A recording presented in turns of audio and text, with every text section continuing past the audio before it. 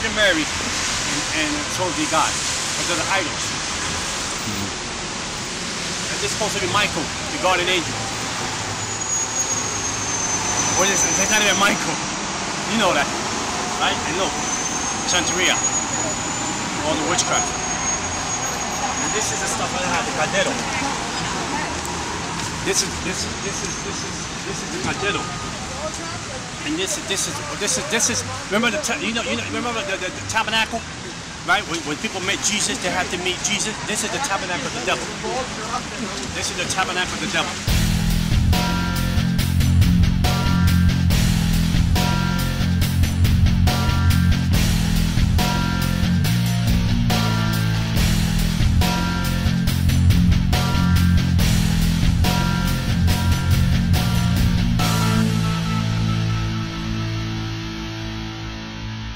I grew up in a neighborhood that, first of all, the first killing that I experienced feet away from me when I went to go and get a gallon of milk was only 10 feet away from me. They shot the guy like 7 times. They shot him 7 times. As a young boy, I seen killings after killings after killings.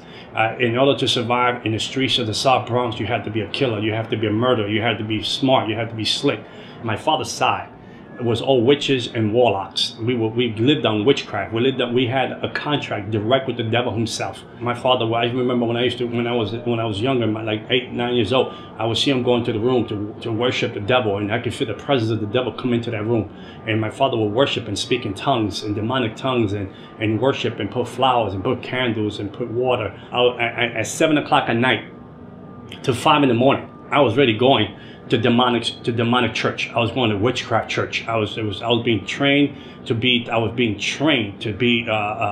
warlock. I was being trained with witches that were in the religion for 30 years, 40 years, 50 years. They was training me to learn how to speak to principalities, spirits in the ground, the devil himself. You couldn't speak to the devil right away. You had to earn your right to speak to the devil. And the first mass killing that they did in my neighborhood was in this house right here. The husband stabbed the lady 52 times and cut her ears off here. And then me and my brothers would hang out with their daughter, and we came to the house to walk them back home because we're hanging out with the daughters right here. And the daughters found their mother cut up to pieces here in this house. I was in a schoolyard playing with some friends in the schoolyard, and the pastor came, and they had this band came in, and they started singing songs, and people started to gather in the schoolyard, and it was an amazing atmosphere, you know, amazing joy in that schoolyard. And I came from a broken home. This pastor is up on stage, and he's talking about some Bible story and some Bible book, and he's talking about how God loves everybody and all this other stuff. And for the first time, I'm getting kind of captivated. Wow, you know, maybe God does love me. Maybe God wants me. Maybe God wants my family. Maybe God wants to touch me and my family. Maybe he wants to change my family around. And I said, well, I can get some of that. I'm going to get some of that because it's coming my way. And this is the first time ever I felt an incredible love that was undescribable. This pastor's coming off the stage and praying for people and touching people. So I said, now it's my turn. Now he's going to touch me. Now Jesus is going to accept me. Jesus is going to show me what love is about. And this pastor passed me by. Never touched me. Never laid his hands on me. He went down the line, and when he came up to me, he passed me by and touched the other person. And I said, well, Jesus don't love me either. My dad don't love me. Jesus don't love me. We come from a broken home. Jesus, he likes the fact that my mother gets beat up. He likes the fact that me and my brothers go to bed hungry. He likes the fact that, you know, there's no heat in my apartment. He likes the fact that when we go to school, we reject misfits in school. So this Jesus guy, he's just like my father. There's no difference. He's just like my dad. So I went home broken. I went home sad. I remember that a week later, 2 weeks later, I was at a schoolyard, hanging out, playing with a friend of mine's, and I heard something fell and hit the ground, and it was a voodoo necklace. So I took the voodoo necklace. It had many colors. I took it, I put it on, and the necklace was my first contract with the devil. We went to a tarot card reading, and when I went to the tarot card reading, as a little boy, at 10 years old, we went in. The lady that was doing the tarot card, the witch lady that was doing the tarot card reading, she got fascinated. Her eyes was fixed on me, and she told this boy, we want him, the reachers, which is Santeria, want him, spiritualism, which is spiritualism, espiritismo in Spanish. Santeria is they call it worship of the saint, but it's not worship of the saints, worship of demons. We want him, and if you don't give it to us, he's going to lose his eyesight in 30 days. So my mother was so desperate as a mother. My mother sold her furniture. My mother sold her bed. She sold her bedroom set to get $250 to do my first ceremony, because this lady put so much fear in us, so much fear in my mother, that my mother had to sleep on the floor because there was no bedroom for her to sleep into, because she didn't want me to lose my eyesight. So they initiated me to the dark side at the age of 10 years old. So the first love, the first encounter I had as a 10-year-old boy with the devil showed up and took the offering of giving my life to him, and they put 5 beads around my neck, the 5 worst the 5 worst demons of principalities that are under Satan. They put them right under my neck, which is Santeria. They put them right under my neck, and they said, these are going to be your spiritual guys, and this is going to be your guardian angels, and they're going to take care of your life from now on. This is the building, this corner building here used to be almost abandoned. The corner building here, it's in the book. That I used to go up and down. Me and my brother used to go get the water and the pump. We got the pump right there. All the apartment was all empty. The apartments, all the apartments was abandoned. Over here, only me, my family, and 2 other families lived here. And my whole childhood was stolen. My whole childhood was worshiping the devil, going to demon church. I would go to demon church from 7 in the evening to 5 in the morning, being trained by witches and warlocks, colors, principle, rights. Who owns this region? Who's in this region? Who's running this principality? What principality name is this? I had how to channel powers. At the age of 13 years old, I was astral projecting my body. I would leave my body home and go to regions and go into the spirit realm and curse dark side, curse neighborhoods, curse, put spirit of prostitution, spirit of drugs into the neighborhood, homosexual spirits here, demonic spirit here, spirit of murder, spirit of suicide. I know how to channel all those spirits into the neighborhood. At the age of 15, 16 years old, I was going into hospitals and putting death in ICU, death in one room, so this person couldn't die, because I wanted to be promoted with the devil, to move up that ranks, to be the biggest devil worshiper in New York City. The devil became my daddy. He replaced my dad because I prayed and I said, you killed my dad. At the age of 33 years old, my dad got shot in a nightclub in the face for a woman that wasn't even his, when he had to go up and home. And the devil took him out. The devil said, I replaced the old to keep the new. And the devil became my daddy. There was a club here, and my father died there at 33 years old, and we lived over there. And then remember that when I was 11-year-old boy, there was a store right here in the corner, and the guy got shot right there in the street, right there, right next to the little corner here. The guy got killed there when I went to get the gallon of milk. And I moved up the ranks from devil worshipping. I moved up the ranks. I moved up with principalities and demons, to the point that I was able to sit with the devil like I'm sitting with you today. And the devil would manifest himself in human form. Or the presence would come into the room, and I would speak to the devil all night long, and he would give me assignments. I would go to 5 clubs or 5 lounges a night to look for people to recruit to the dark side. I would tell people their fortune. I would tell people their lives. I would tell people things that they did, things that was going to happen to them, that then they had no clue who I was. They didn't know who I was. I just had the demonic powers. I had a taste for blood. I would kill animals and drink the blood every week. If I didn't have money if I didn't have time to buy an animal, I would cut myself and drink my own blood. The ring of the people that I was with that was in this demonic world, doctors, lawyers, principals, judges, police officers, they were all into witchcraft. There was all, even singers today that are very well known. I would move principalities from that region to control demons on the ground, to operate the church, to cut down the church, to cut down the growth of the church, to cut down the opportunity for people to get saved. I would be drunk. I'd come out of a club and I would have demon possessed, drunk. I would stand in the middle of the street and say to God, come down. You want some of this? You want me to slap you in your face? You want me to spit you in your face? You come and mess with me. I got married on Halloween. I had a demonic wedding on Halloween. I got married on Halloween. All the demons and principalities from different regions around the world came to my wedding. No human beings came to my wedding. They were afraid to come to my wedding. So I had a crazy, I sent out invitations. No one showed up. You know, so there were no wedding gifts. But demons came to my wedding and baptized my wedding. So my wife was a witch. I was a witch. And then my daughter was born, and I was training her to be a witch too. I remember the first time that I was going to sacrifice my first human being. The devil was sitting in the passenger side of my car when I parked. He said, you love me? I said, of course I love you, Daddy. He said, there's a guy on the rooftop. he's gonna try to take you and take your money or hurt you. You kill him if you love me. So when I went up there to the rooftop, I lived on the 12th floor. I remember that. And when I went up to the rooftop, I remember the part that he was hiding behind. He was hiding behind the stairway, and this guy was like 6'5", 250 pounds. I was half demon possessed. I felt the demon within me, and it wasn't even me anymore. So I was going to drag him into my apartment and stab him in the neck because I had a cardrone pot with weighed about 100 pounds plus. And I had like 9 machetes in it, and I had knives in it that I used to kill the roosters with. But when I went to grab this guy that I wanted to bring him to my apartment, he just went off my hands and just disappeared. He went down the story. I mean, this guy was like an Olympic athlete. He just, whoosh, he just gone, disappeared. And I couldn't grab him and kill him. So I was very disappointed that I couldn't kill my first human being. People go to the city over, it's a demon right here.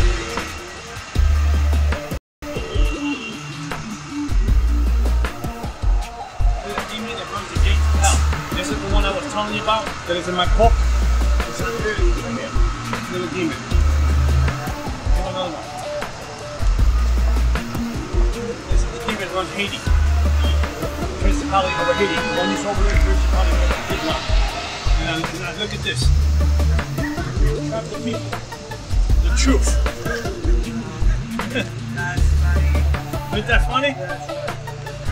The truth will set you free. Ain't this a joke? They put it up there so people can think that they're part of this. What is this place? This is a botanica. This is a place that everyone in the Bronx come here to buy the ingredients to do witchcraft and hurt people and kill people. This is the place. We can go inside. Come on, let's see if we can find something. If I tell you I was going to kill you in 30 days, you prepare your funeral. You was going to die in 30 days.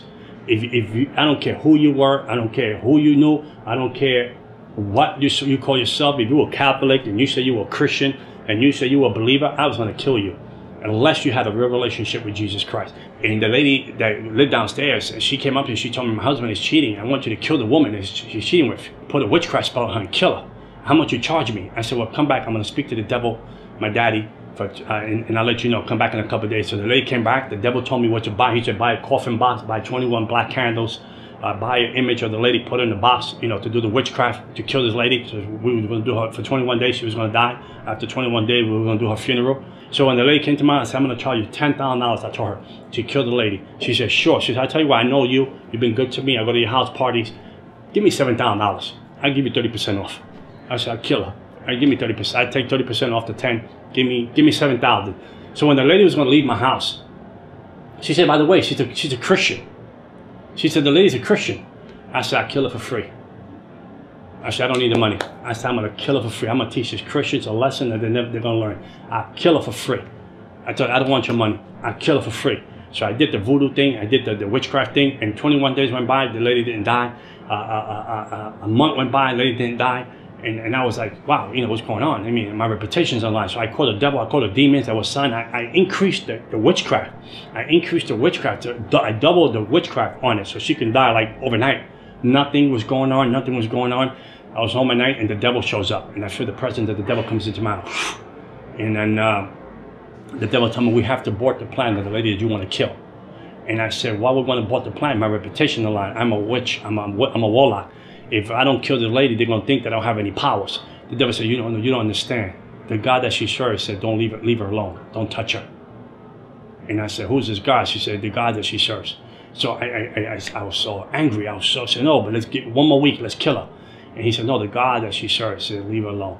From the witchcraft that I did to the lady, she should have been dead in less than 21 days. How you doing, man? It's going to grab me when I see it. This is Jezebel. This is Jezebel in the religion. This is how it works. See, these statues here, this here don't mean nothing, but it's the demon behind it. So in order for me to identify to this has to be created because I can't identify to a spirit. I can't identify just because the spirit, we don't have nothing in common. I'm humanity. A spirit is immortality. A spirit is a spirit of demon. I can't relate to it. So in order for me to relate to it, he has to put this guy in the middle so I can relate to it because he's human form. He looks like a human being. There's a story behind this guy, so now I can relate to him. So the demon operates to him.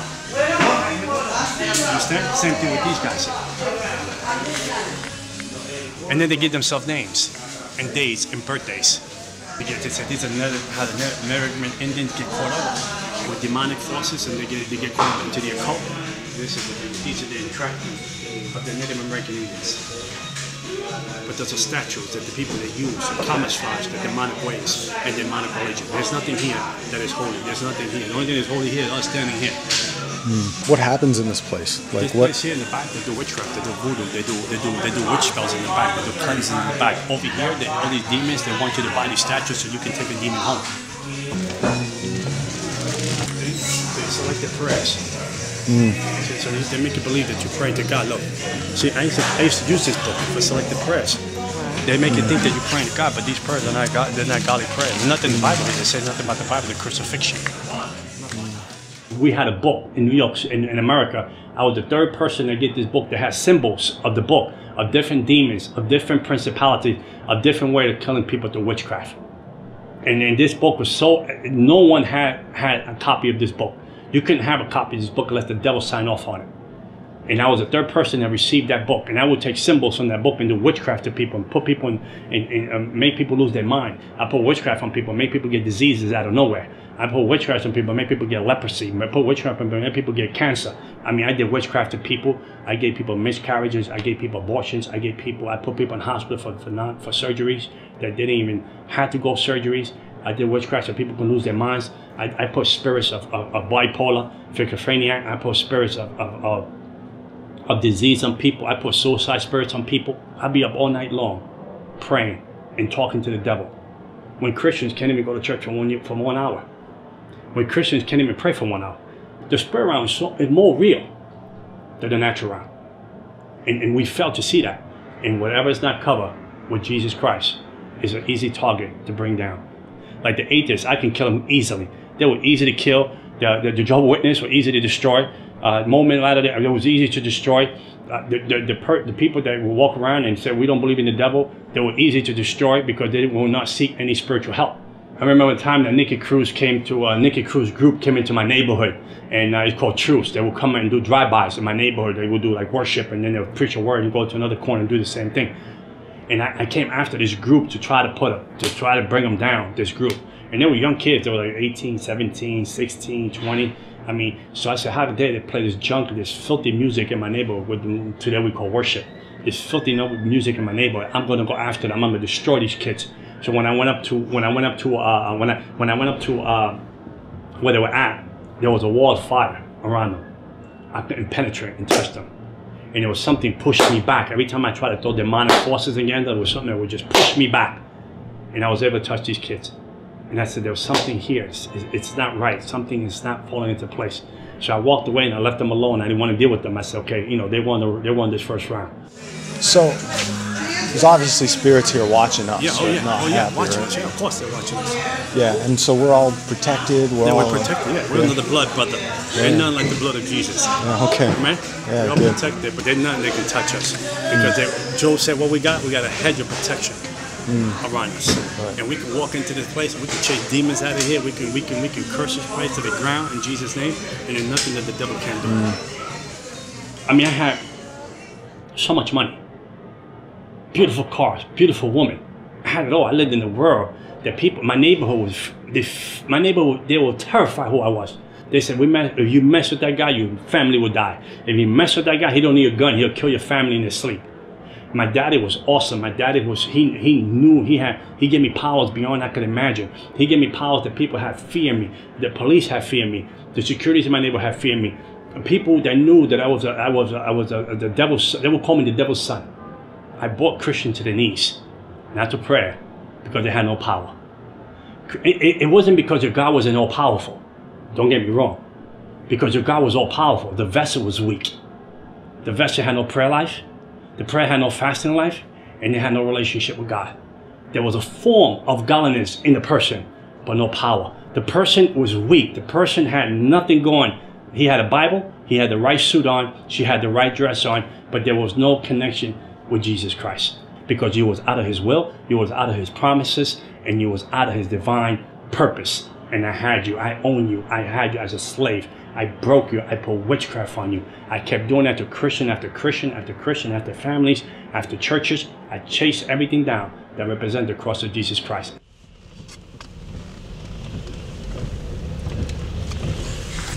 Very demonic place. So that place has an effect on the whole neighborhood, you're saying? Oh yeah, of course. Oh, that just had this whole region on lockdown. That's the devil's throne. We just went into the devil's throne. That throne been there since the 80s. And then they go there, spend $100, $200 buying all these things, and then they broke. They're on welfare, public assistance, but they got money to buy all this junk. But they think their life is going to get better. They think that their life is going to improve. They think that they're going to make progress in life. They think that they're going to break generational curses. They think they're going to break, vex spells, voodoo. They think they're going to break all that. And basically, God said, "I come. I do it for you for free. Just give your life to me, and I'll set you free." But they don't want that. That's too difficult for them. That's too complicated for them. But they can walk into a place like this and drop $200 to think that their life is going to be free, and they're going to live a life in abundance. I had contact with the principality that runs Haiti. His name is Candelo. I had contact with him. I had contact with demons in Miami. I had contact with demons in Africa. I had contact with demons here in New York City, principalities that run the crossroads of the world, here on 42nd Street. Okay, there's a different principality that run the crossroads of the world here on 42nd Street than the ones that try to run here in this neighborhood. I didn't have a conscience. I remember I did witchcraft to my brother and I put him in jail for 5 years. The witchcraft I did to my own brother, my own flesh and blood. I did witchcraft to him. I put him in jail for 5 years. My other brother that was a warlock, he came into my house one time with an attitude, and the demon jumped on him. And he ran out the house. He couldn't hold the pain in his stomach. My mother can bear witness to that. I did so much ceremonies in my body. I did so much ceremonies in my body. The last ceremony I did was not only sell my soul to the devil. I did a ceremony that I had to swallow animal blood and gunpowder. It was called Sansi. Sansi is a ceremony of Haitian and French that you do the ceremony with a demon. So when I go to people's houses and eat, they can't put witchcraft on the food. I did that kind. I did all the ceremonies you can do. I knew I would go to demon church. And every year, we would have a meeting, a secret meeting. All the high witches and warlocks would have this meeting to find out what principality we were going to usher out and bring in to run the region. We were more organized than the church itself. The kingdom of darkness was more organized than the Church of Jesus Christ. We knew how to do ceremonies. We knew how to do things before the year was over to prepare ourselves for the next year. When Christians couldn't go to church and pray for 1 hour. When Christians could go to church and have a consistent relationship with God. I even took a sabbatical from witchcraft, and the devil punishment took my eyesight for 1 year. I was completely blind for 1 year, registered with the Commission of the Blind. I was completely blind. They was training me to use an eye-seeing dog, and they was training me to use one of these sticks that you use that you walk the streets with. My mother took care of me for 1 year. My eyes went black, and a mist of gray went over my eyes. I was completely blind, and when I gave my life back to the devil, after 7 surgeries, the devil gave me back my eyesight, and I could see again. And that was my punishment for taking 1 year off. I wanted to take off. The devil said, "You want 1 year off? I'll give it to you." He took my eyesight, and that's the world I lived in. If you mess with the devil, he'll kill you. He'll kill your family. It was a fear that will grip you beyond measure. That you could not leave this religion. You could not leave Santeria. You could not leave Palamanyumbe, and you could not leave spiritualism. The doctors could not explain how I lost my eyesight. Meanwhile, Christians, and I was like, what Christians do bad? And Christians sometimes miss the mark. And the only thing that shows up in their house is grace and mercy. When you show up with the devil and you do something the devil don't like, he kills someone, he kill your family member. And I remember the devil warned this lady. She said, "You can't be with that person no more." And she didn't care because she was in love with the person. The devil, demon possessed a homeless guy in the street. He took a hammer, hit her 17 times over her head, and killed her. One day I was sitting home, and it was amazing. I came from a nightclub the night before. I was sitting home watching a show called Jerry Springer. I know, the crazy show. People beat each other up. I get joy out of that. I was getting joy out of that, laughing. For the first time I heard a voice say to me, "Son, I am coming soon. What are you going to do with your life?" An audible voice shot from across the room. And I thought it was the TV that was talking to me. And I said, "No, it can't be the TV because these people are beating each other up. These boys." I knew the voice of the devil. I would sit with the devil like I'm sitting with you today. and he would come into human form. He will come in the room. He'll come in sometime. The presence of him will come into the room. The atmosphere changes. And I know he would sit with me and he would talk into my conscience, and we'd talk back and talk all night long. I knew that too. I knew it like you know the back of your hand. I knew every demon, every principality that ran the region. Ran everything in America, everything in Canada, everything that ran. I knew every principality that ran, every occult, Wicca, New Age, Buddhism, Islam, Santeria, spiritualism. I knew every principality that ran. I had a contract with every principality with them. I had straight A marks for every principality, every demon on the ground, the devil, Jezebel. I had new demons that I can't even tell you the name because you won't know who they are. I knew them all by name. And this voice was very different than any other voice. When I heard that voice come out of nowhere, it came out of the air, the voice. And I went into shock. And then I saw a vision from the other side of the apartment that the sky was on fire and people underneath. I saw people running for cover, but there was no cover where to hide. And I said, why would I see that vision? So I shook it off. But I remember I went to sleep, like a deep sleep. Someone put anesthesia, and I went to sleep. I ended up in a train full of people. I couldn't believe that I was in a train full of people. And this train was going faster than you can ever imagine. I'd never been on something this fast on earth. And it went into hell. And Jesus Christ took me to hell. And when I got to hell, the doors opened. I mean, there was a slam in the doors. There was an unspeakable echo. The doors opened. And there was heat that came out of nowhere. That I felt like you were going to suffocate, the heat that came out. And I got out the train, and the people in the train, they had no faces. But you could see the fear on the people on the train. You could feel the fear, the impact of the fear that they were going to a place that they were never going to return. And the place was packed. And then I tried, I said, I can't die here. I said, I can't die. This is not for me. I wasn't born to be in this place. I was saying this to myself. I was not born to be here. So I tried to find like a tunnel in hell. And I was walking to the tunnel. I was trying to run to the tunnels in hell, try to find a door, maybe a window, maybe there was a gap somewhere that I can come out and come back to reality. But there was no gap. And I remember as the more I went into the tunnels, the more the fear gripped me. The more the suffering. I heard suffering. Darkness drapes over you. This fear drapes over, like you're wearing a garment. This fear drapes over you. It's something you can't even control. You have no control over. It's something like it grabs you. That it don't even let you go. I couldn't see the hand in front of my face, but I hear the wailing. I hear wailing. Like, you ever hear like a kid wail and an animal wail at the same time? Like, it's like that kind of wailing. It's undescribable, and it was a heat and a smell that was like if you was like in the sewers of the gutters of New York City. But I mean, but crazier than that. And then I came to a part of the tunnel. The devil showed up. He said, I was your daddy. He spoke to me in the amount of time. I was your daddy. I gave you everything you needed. I took care of you. I blessed you. I protected you. I killed people for you. I did everything. I gave you powers. I gave you a name in the kingdom of darkness. I gave you a name. When people came against you, I destroyed them because I knew that you were going to be the vessel that I was going to use to move my kingdom on the earth. And now you want to leave me? Now you want to betray me in demonic tongues? And I'm talking to him back in demonic tongues and telling him, no, I'm not leaving. I'm just confused. I don't know what's going on. And he said, no, I know what you're going to do. You're going to leave me and you're going to expose my religion. You're going to expose who I am and how I operate in the spirit realm. Because I taught you things that I never taught no one else. I show you things. I trusted you with the things that I needed you to know so you can further my kingdom. Because I wanted to use you in a greater measure way. And the confused, he went to grab me. As he went to grab me to destroy me, the cross of Jesus Christ appeared in hell. I didn't understand how a 3-foot cross appeared in hell when I was wearing the blue shorts and a t-shirt. And I put it on him. And when I put it on him, the devil melted like he was an infant. Like an infant, he melted and fell on the floor, like no powers. So I took that opportunity and I ran deeper into the gates. I ran deeper into the tunnels of hell, hoping that there was a door.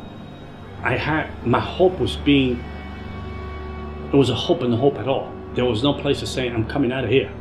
This is it. This is the end. I had a fear that gripped me, that I was undescribable. I never felt a fear like that. I never felt a despair. It was the opposite of what heaven is. It was opposite of joy. It was opposite of gladness. It was opposite of peace. It was opposite of light from darkness. It was a place of torment, a place of, if I'm here, my family don't know I'm here. My daughter don't know I'm here. How would they find me? How would they look for me? So as I went deep into the tunnel of hell, hoping that there was a door, a window, a crack somewhere that I can get out, the devil showed up against, and now we'll destroy you. So what I did was, I told him in the demonic language, I got these marks. These are my contract to protect me, to destroy you. He said, fool, I gave you those marks. Those are my marks that I own you. I own you. No one owns you. I do. And you're going to live for me or you die. And when he went to grab me the second time around, I said, it's finished. I said, this is it. He went to grab me the second time around. The cross of Jesus Christ appeared in hell. There's no greater love than the cross that will come for a sinner like me in hell. So when David said, if I make my bed in hell, he knows I'm there. Grace and mercy showed up in hell. Grace and mercy knew my address. Grace and mercy have a plan for my life. To my unspeakable, demonic, selfish ways, arrogant, self-centered ways in hell, when I was done for the count, Jesus Christ loved the misfit. And he said, I have a plan for you. I loved you beyond you can ever imagine. And he showed up in hell. And when I woke up, then my spirit came back into my body. I woke up and I bent my knee to Jesus Christ. I had $100,000 witchcraft stuff in my house. I threw witchcraft away. I threw religion away. I threw everything that had to do with darkness away. The people from Haiti, the people from Cuba, the people from Miami and New York said we have to kill him because he knows too much. We have to destroy him. We have to kill him because he knows too much. He's not one of us anymore. And they came for the kill. They did their best. They came for the kill. I would sleep during the day. To stay at night when the demons show up and tormented me for 30 days. They tormented me for 30 days. They would grab me by my throat, pick me off my bed. The room would go cold. I would lay in my bed. I felt another person lay next to me, ice cold, another person. I would look like this and I can feel the presence of that. It was the devil himself laying in my bed for 30 days, on and off, tormenting, torture, trying to steal my mind, trying to rip my soul out of my body, trying to rip my spirit out of my body. I would tremble at night like never trembled before, 30 days, and I would cry out. I didn't know how to pray. I said, Jesus, Jesus, Jesus. Didn't know how to pray. I said, maybe I pray like my sister prays. I heard her in church, she prayed this way. I heard that person pray this way. I would bring all these prayers together to try to put them together like a puzzle, to try to fight for my life. And one day I was in church worshiping, and I would ask the Lord, why you let these people, why you let this happen to me? And one day I heard the voice of God again. He said, I wanted to see how much you love me. And he said, I wanted to see how much you trust me.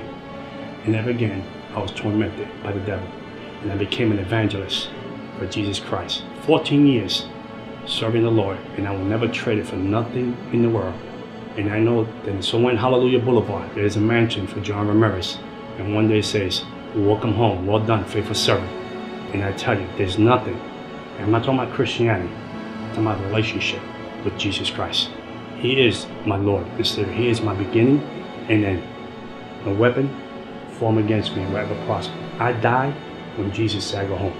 Not because of a witch, not because of a person, not because of heck, voodoo, vex, incantation, none of that can separate me from the love of God.